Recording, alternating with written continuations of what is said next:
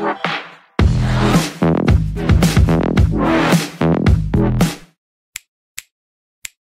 we are going to go here back and take the outcomes and use this one. Now same step, everything, copy the heading, copy the text, same thing like this. I'm going to do the same thing again and repeat everything. You might notice that once you are done with the first part, the rest part is rather simple, and you just have to copy and paste and just change the context accordingly. Okay, so now these are the outcomes. We can also name it in a different way. We can say, let's say, results and discussion. Okay, we are giving it a new name. Let's say results and discussion. In the results and discussion, we rather have a little bit more longer context, so we are going to use a little bit more longer space for this area, and we are going to represent our this section with more details, something like this one. And then comes the discussion part, which is followed by that one. So what I'm going to do is I'm going to remove discussion from here and add a discussion part below the results section. Okay, so now if we have this one, we are going to make sure that our second column also doesn't exceed the limit for our first column. For example, our first column was ending over here somewhere, so our second column should also end somewhere here. It should not go beyond this limit, just to keep a consistency. Now I'm going to change the heading over here and change it to discussion. So now we are halfway done, and the more infographics you have, the more better it is. I'll also show you how you can improve that part, and it is rather more simple how you can manage that part and see what you can do to make your work stand out in comparison to other people. So now comes the conclusion. Conclusion has some text boxes and some text. We are going to work on this part, copy that and paste it here. I'm going to put it here, and now I'm going to work on how to make it look better. So first of all, make the size same. I'm going to make it center, and if you can see that they are having some shading. So what I'm going to do is, first of all, I'm going to remove the shading. I say no shade, and then I will make sure that the layout, which is like the distribution of the rows, is equal. So currently the distribution is not same, so I'm going to work on this part, select all of it and decrease it. It doesn't work this way, so you can simply manually remove that. It looks like there's an extra space here. Yes, there it is. So I'm going to select it, select all, increase the width as I want and put it here. Now if you want to keep the text size same as this one, you can do, but if you want to emphasize it a little bit more, you can make it a little bit more bigger than the normal size. Now if you want, you can also add something like this. You can give a layout some color. Let's say if you want to do something like this, but for that you need to change the color of the text also, so that it is more prominent. Okay, so now when we have this one, we are going to work on the next part, which is the text following the outcomes, which is somewhere here. I'm going to copy this one, go back here to my original slide, bring this text over here, just simple copy and paste it here. So now let's assume that this part has some more results, just to cover some space. Okay, we can do something like this. Or one thing is, you can select this one, bring it down here. Okay, leave some space for the references, select this one, drag it and move it here, so that now if you can guess what I'm doing, I'm trying to make space for the pie chart that we had in the previous diagram. I'm going to select this one, copy that, paste it here, bring it to the top, and I'm going to increase the size so that it can fit to the boundary here. So now this is our main diagram. So if I select all and change the font to the one we are using, Century Gothic, I'm going to increase the size. You can see that when I increase the size of this part also increases, and it also proportionally changes its orientation. Now to make it more interactive, I'm going to give them data labels so that they look more better. I'm going to make them bold, increase the size a little bit so that they look a bit better than before. So now once you're done with this one, this looks a little bit empty. So what I'm going to do, I'm going to change its placement, put it here and put it down here. Or another way is that you can change this graph also to a bar graph. So just simply go to chart design and say change chart type. So if you want to change chart type, you can go to the columns and you can just simply use this graph over here. Okay, so this is one way to manage your space and to make sure everything looks in a better way. Okay, once you are done with this one, I'm going to change this font also, Century Gothic, and make sure what is the font here. It is 33, and here it should also be 33, just to keep consistency. And once you are done with this one, I'm going to work on the next part, which is the references. So let's work on the last part, which is the references, and then I will give you some tips how to improve the overall presentation of your uh, uh, poster. Okay, references. Let's say these are my references. I'm going to copy this one, put it here, and let's just remove this one. Remove this one also, and this is our sample text. Okay, let's say these are our references. I'm going to delete the extra part, make it down below, and something like this.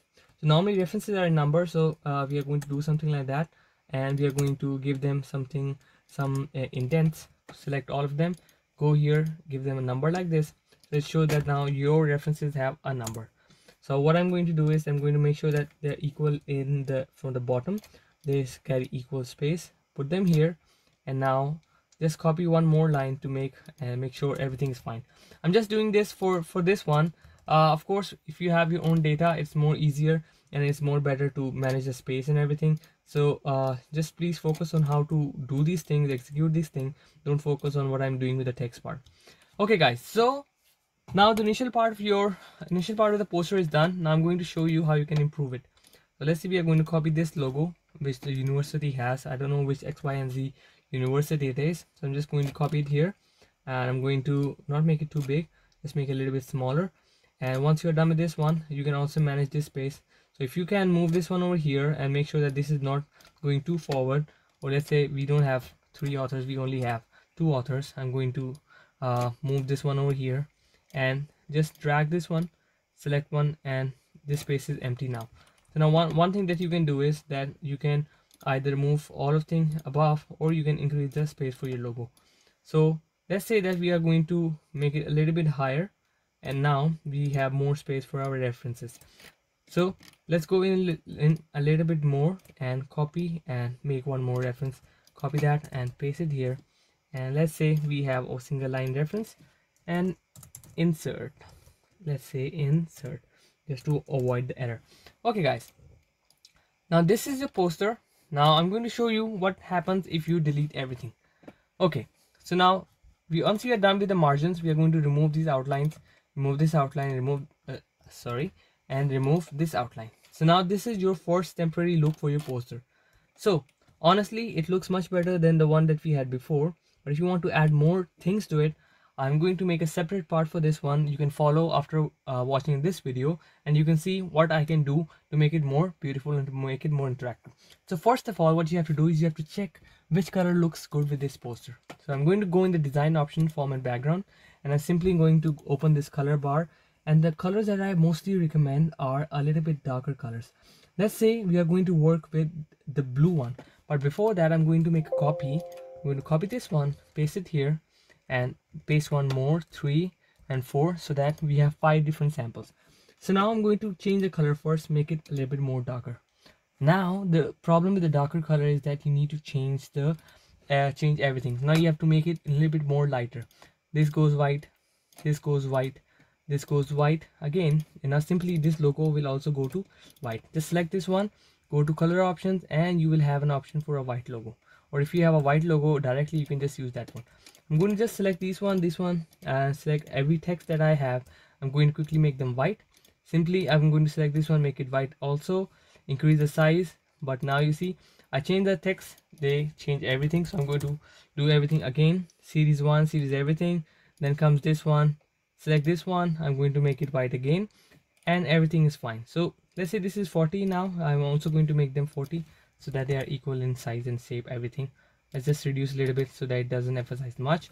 And then this part comes, you're going to select this one and make them white also. So now you have your main part. Okay, so now for the headings, what you can do is you can make them either white, or you can make them some other color, but I recommend them making in some other color, because now everything is darker.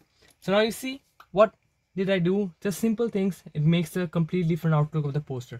Now you see, zoom in a little bit, you can see what happens. The poster looks much better and much more clear and professional. Okay, just keep consistency in your poster and everything will be fine. Now let's just remove this one and try some other dark colors. I'm going to paste it 3 times so that we have different colors. You can't see it because every text is white. So I'm going to change the background first. I'm going to show you how does it looks like with a little bit darker background. Now I'm going to go with another option, choose this one. I'm going to make it another lighter tone, which is a little bit lighter blue. and it looks something like this. Now take another one and choose some other color and see how it looks like with this color. Okay, so these are your options how you can make it look better. Now I'm going to show you something more interesting, how you can emphasize this part a little bit more. Okay, so stay with me. Go to insert option, take a shape option, use this shape, put a shape here. So this is one way to do it or emphasize your part. What you can do is send it to back. You can change its color. If you want blue, is okay. If you don't want it to be blue, it's up to you. Now as you can see that we already have this text. Now I can remove the decrease a little bit of the shape length, and I could put this inside. Okay, so now you can see here's a whole new picture for this poster. Now I'm going to do the same thing over here, put it back here, send it to back, and make sure it's a little bit down and aligned. Decrease its length. Okay, decrease length from here. Now you can see I'm going to put it in the center, and it looks much better than before. So the things that you want to highlight, you can just simply do them like this, add a boundary behind them, and you can simply change the outlook of your poster totally. So that's all from the video for the poster making. I hope you guys enjoyed it. If you have any questions, if you have any queries, leave your comments down below. I'm also going to attach this PowerPoint presentation in the Microsoft file, in the YouTube file, in the link down in the description. You can check it out. If you want my help to help you make a poster, let me know. I can guide you and I can help you improve your orientation and your presentation for Microsoft made PowerPoint made posters. So let's just quickly have a review for these posters. So this is the first one, second one, third one, fourth one, fifth one. Just remember that I don't have enough text, enough information to show. That's why I'm just using simple text to make a poster. If you guys like this video, haven't watched my previous videos, do watch them. And if you haven't subscribed my channel, do subscribe. That it helps me a lot and it motivates me a lot. So if you have any questions, leave your comments down below. I will quickly get back to your questions and I will help you as much as possible. Till then, take care. Allah Hafiz.